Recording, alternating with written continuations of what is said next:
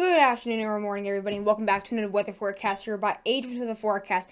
This is another update here on the extremely strong severe weather now, and it is starting to ramp up and become a lot more energized and becoming a lot more widespread. We actually now have two states that have tornado warnings. We actually have a county just outside of Savannah, Georgia, and also a couple counties that are not far from just north of Houston. So definitely something we need to worry about. We actually have tornado watches across now in Mississippi. We just had them in Texas and Louisiana, but now again they are going all the way up into now southwestern Louisiana and now crossing into much of south central Mississippi. We've seen these bands become quite heavy and produce some small hail, but we're starting to see these bands become a lot more organized, starting to see some more cells. We're definitely starting to see these bands getting a lot stronger, in other words. So definitely something we need to worry about as it is continuing again the overday heating. We're continuing to see this moisture and humidity from the Gulf Coast strengthen with this surface low of course. But if you're new to the channel, be sure to subscribe, guys. Really means a lot when you guys support my channel, and please share the video to any friend or family that you think will definitely need this information, because I know a lot of people don't really worry about it. I know some people just, it's just a severe weather day. But please share this video to as many people as you can, because we need as many people to be weather aware of this. So please again share it so we can make people again aware of this, and so they can avoid getting hurt or anything. But again, also, if you are new yourself, please be sure to subscribe. We are almost at 2,140 subscribers. We've gone there really fast. So again, be sure to subscribe. But without further ado, let's get in the video. So again, here we're looking at the National Weather Service. Let's actually start off with this tornado warning in Savannah, Georgia. Again, this is from that band that brought incredibly heavy rain throughout areas near Atlanta and areas out there into northern Alabama earlier this morning when I made my first video. That is this exact same band, but now it's actually worsening again. Now it's our first tornado warning in Georgia so far today. It is actually our first tornado warning of today until that Texas one came in right after. So again, that's going to be again for, I don't know exactly what county that is.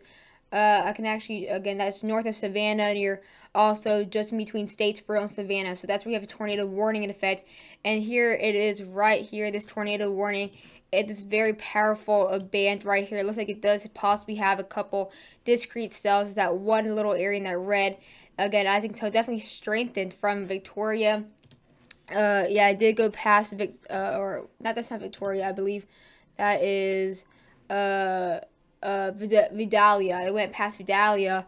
Now it's strengthened, and now it's going to be going just north of Savannah. It looks like it will be going really just eastward, not really southeastern wind. It's going to be coming from these westerly winds. So it looks like it might actually go straight towards areas into the South Carolina area. To actually check what cities those are. It actually might be heading straight for Beaufort or Hilton Head Island. Looks like Hilton Head Island. You guys might be in the exact path of this major band. Again, not necessarily looking like it's a supercell, really, based on just looking at it itself. Looks like it is strengthening with another band right here, just southeast of Statesboro. Looks like it is connecting with that, so it potentially could become a supercell soon enough. But again, here we have that very strong rain and incredibly powerful, of course, bands. But again, here is the look at it right here, right now. So definitely starting to see that rain out here. So let's actually just look at that really quick. Sorry, actually my friend texted me, so I actually had to read it. Okay, but again, here again, this is that system again in Georgia, heading towards South Carolina. So very heavy rain again, heading towards Myrtle Beach. Again, heading towards the islands of South Carolina. Again, here we have that really strong band again, heading towards the Savannah area again. Looks like it could potentially have a supercell, but not again exactly aware of that right now. Again, now we're taking a look at these tornado watches, and again we have that from Mississippi all the way from the Houston area, south of Houston, going all the way up into the Meridian area in Mississippi, Jackson, Mississippi, Yazoo City. All these areas that got affected by tornadoes last week are under tornado watches, also including Monroe, Shreveport, areas near Alexandria. You guys are also under a tornado watch as well. Sorry, she actually texted again. And again, now we also have again across much of eastern Texas as well. Tornado watches again for the Houston area, and then we had the tornado warning again east of Houston. Again, very strong bands. This tornado warning should actually be gone very soon. Actually, this band will be moving out. It's a very small cell system, as you can tell.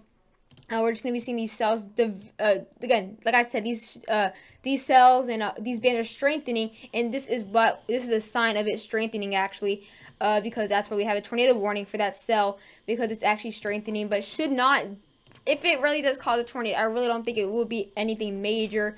But again, now we're beginning the SPC day outlook again. There's actually a bit of a more update. I actually disagree with the updates. It's actually now taking me back. I'm actually now in the border of a marginal and just a general risk. Or I'm actually a bit more in the marginal. But again, I think they should continue to extend this slight chance actually. It did move a lot more to the south.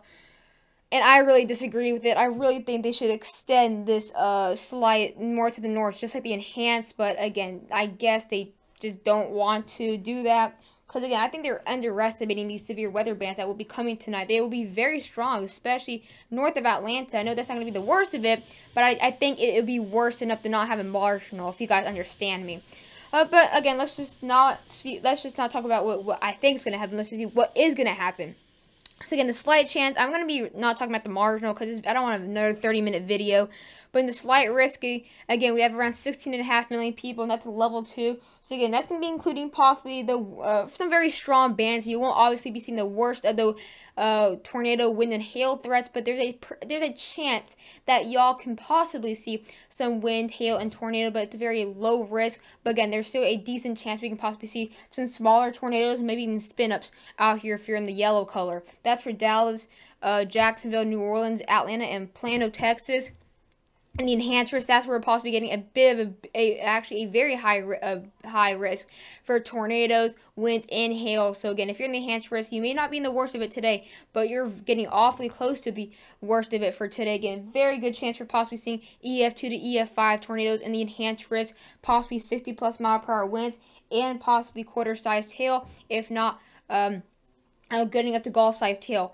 And that's going to be including now around 13 million people, including Houston, Baton Rouge, Shreveport, Mobile, and Tallahassee. The moderate risk, that's where we're going to be seeing the biggest risk for severe weather, the worst of it as well. Again, we can possibly see EF3 to EF5 tornadoes here, 70+ mile/hour winds, and possibly softball-sized hail, if not tennis-sized hail. That's going to be for Montgomery, Columbus, Jackson, Macon, and Albany. Tornado threat, still the same thing. Really, we have the highest risk for the 15% chance. That's our highest risk for today. Really don't think it will get any bigger than that. If not, that's why we'll have to extend a high risk, but that's very unlikely. So we'll say 15% chance we'll stay at highest risk for today. And then, so again, that's going to be for around 5 million people, including Montgomery, Columbus, Jackson, Macon, and Albany. So if you know anybody around this 15% chance, you are still in a threat for a big percentage of a tornado, which 50% chance is like a 40 to 50% chance, in other words, even though it doesn't say that. And also, the big threat with this is actually we have these layers, or these risks are very close to each other. Look at this. The 5% chance right here on the panhandle of Florida is possibly maybe like 5 to 10 miles, maybe 20 miles away from that 15% chance for a tornado. So you may be in the 5% chance, but within maybe 20 miles away from the 15% chance, we can possibly have tornadoes develop in that 10% or 50% chance and move southward, and boom, you're right in the 5% chance for right there, and you get a tornado. That's also that big risk. Also, that's going to be a big threat for out these areas in the 2% chance and 5% chance. You can even see the 5% chance right here within maybe 2 or 3 miles away from the 10% chance, and then that 10% chance is maybe 10 miles away from the 15% chance. So that's why we have a very big threat, even if you're not in the 15% chance today, because they're so close, which means it can be unpredictable.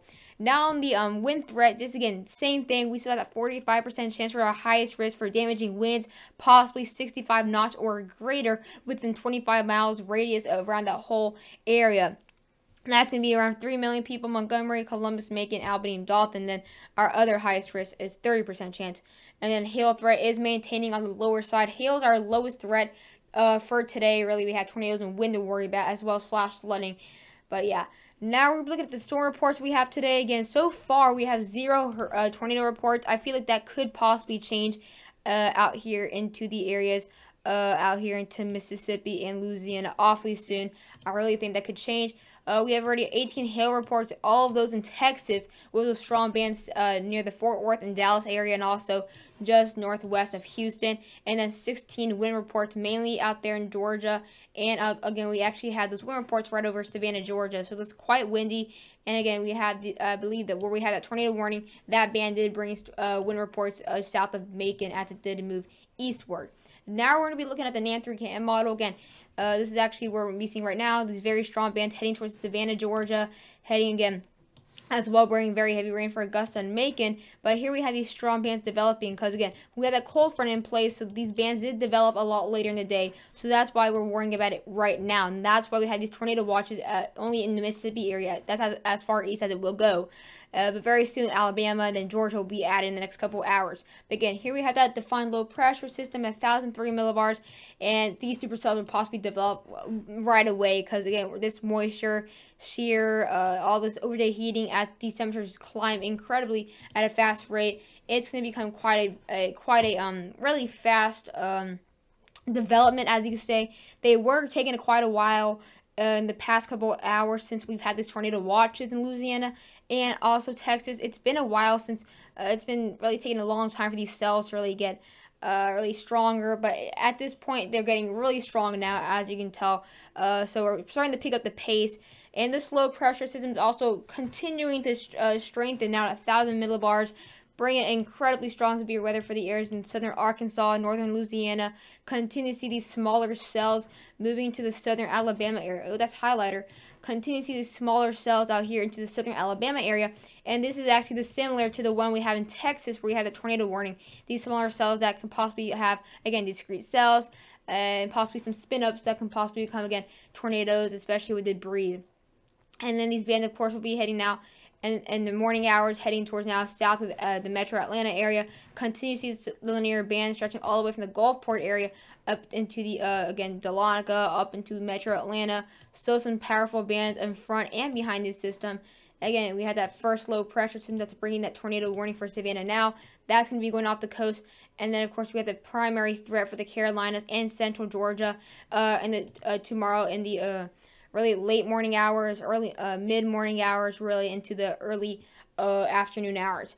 Now we'll be looking at that hail threat again. We definitely have that hail threat again, just that area north of Houston. We have some bands moving to that now the western border with Louisiana. We could be seeing close to 2-inch hail. We have 1.6 inch hail, really the diameter, and then really we're going to be seeing some scattered areas. Again, like I said, hail threat is our least our smallest threat, really, in other words. So again, not going to be seeing much hail, but we actually have a huge update on the STP, which is the significant tornado parameter. This is really measuring the energy and all that to possibly create a tornado. Again, it's not a toricon. It's similar to a toricon, but it's not necessarily measuring like the for example, 1 out of 10. So that's your chance of a tornado. This is not what it is. It's, again, really doing like the similar thing, but again, it's not called a toricon. It's just really really measuring the potential area where we can be seeing the tornadoes and measuring it on a bar. So it's going to be comparing to the numbers on the bars on the risk, not the percentage. So again, we're going to be seeing an STP of 6.7. Again, really past the 5 is really a decent chance. But once you get past an 8 or a 7, that's when it gets a bit more active. So that's when we see. Alright, so that's when we start to see, again, that energy coming in, starting to see a potential chance or a possibility for tornadoes, and that's going to be out there into Louisiana later today. Well, that's where we start to see that energy building up, possibly having those tornado watches moving eastward. And here we have north of Baton Rouge, east of Baton Rouge, we can possibly see a incredibly high risk for tornadoes. Again, that's going to be very really high, actually. It's almost guaranteed to possibly see tornado tracks potentially either moving in this area or starting. And in that area. So that's definitely something we need to worry about, actually, because that's incredibly high. Around, again, definitely high, 12.5. Really, when you get past the 7, that's really high, but really good chance again. It's going to be all really is going to be adding up, especially when we look at the supercell composite parameters. It's all going to be adding up. So again, definitely be seeing these higher numbers kind of dying down a little bit. Seeing some 7.7, which is still very high into Louisiana and Mississippi.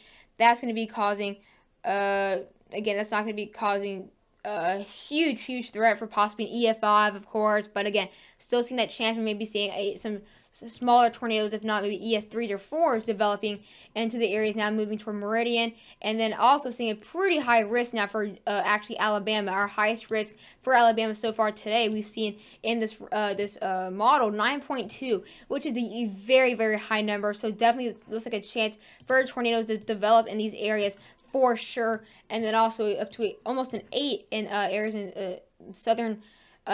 Southeastern Georgia, and then up to a 6.5 for areas near Savannah. So again, looks like Savannah, you guys are not done. You guys are not out of the woods yet.